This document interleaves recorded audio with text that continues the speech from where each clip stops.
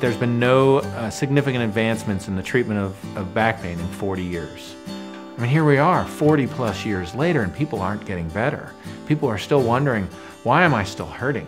Why can't we fix back pain? Why do I have to spend my life in back pain?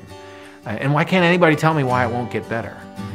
And it's because of that fundamental flaw where they don't look at the body and say, let's understand the body. Let's look at the muscles that aren't working right. And let's try to figure this out. They just need the answers. They need to know where to go. They need a roadmap, right? And it will happen for them. But nobody's told them how to do it. Our intent is to launch a revolution. We're talking about a revolution. We want to change the constitution of your life, of your body,